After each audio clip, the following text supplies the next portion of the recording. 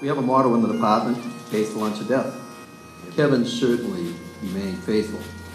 And indeed, on the day that he met his death, he was doing what every New York City police officer does. In response to the call, he went toward the danger.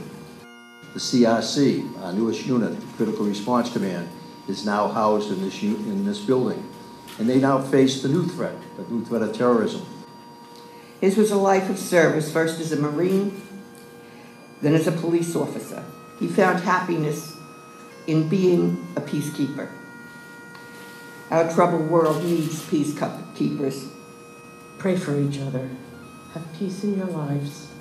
And always, always be safe.